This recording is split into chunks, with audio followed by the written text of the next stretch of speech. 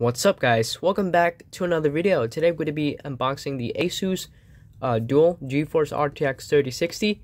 This is the OC version and it has 12 gigs of GDDR6 memory. And yeah, this is basically my first ever RTX graphics card. Got it from Micro Center for like 410 bucks. And yeah, and honestly, I have to tell you, this box is much smaller than I expected, but yeah, it's the cheapest RTX card at Micro Center at the time right now. So yeah, we have this sealed that we have to slice. Let's hope I don't slice my fingers again. Okay, there we go. Alright, let's open it up and see what's inside. Okay, there we go. And then slide the card out. Okay, this is not easy. Oh, never mind. Okay, here is the box. And yeah, it folds open like that. Wait, let me focus it. There we go.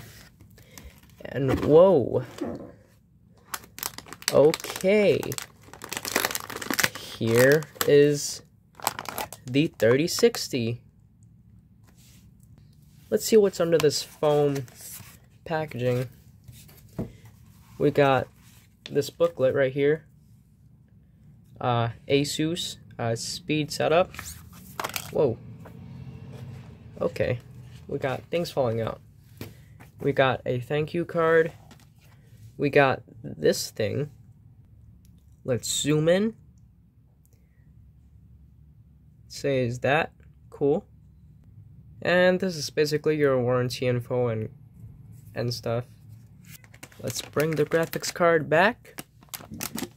Flip it over and there's a seal right here. There we go. Break that open.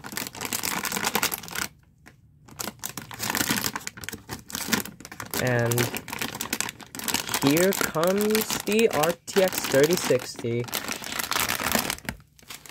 Alright, here it is. Whoa. Looks pretty interesting. Dual fan graphics card. We got the I/O. This is HDMI, DisplayPort, and DisplayPort. And the shroud is wrapped in plastic that you can tear off. Here's the heat pipes. It has 3. The heat pipes are a bit thin, but yeah, you can kind of see the internals of the graphics card. And this is basically how it looks like when it's mounted like that. And we got a 1, 2, 3, 4, 5, 6, 7, 8 pin PCIe connector. And yeah, here's the heatsink. And here's the back plate.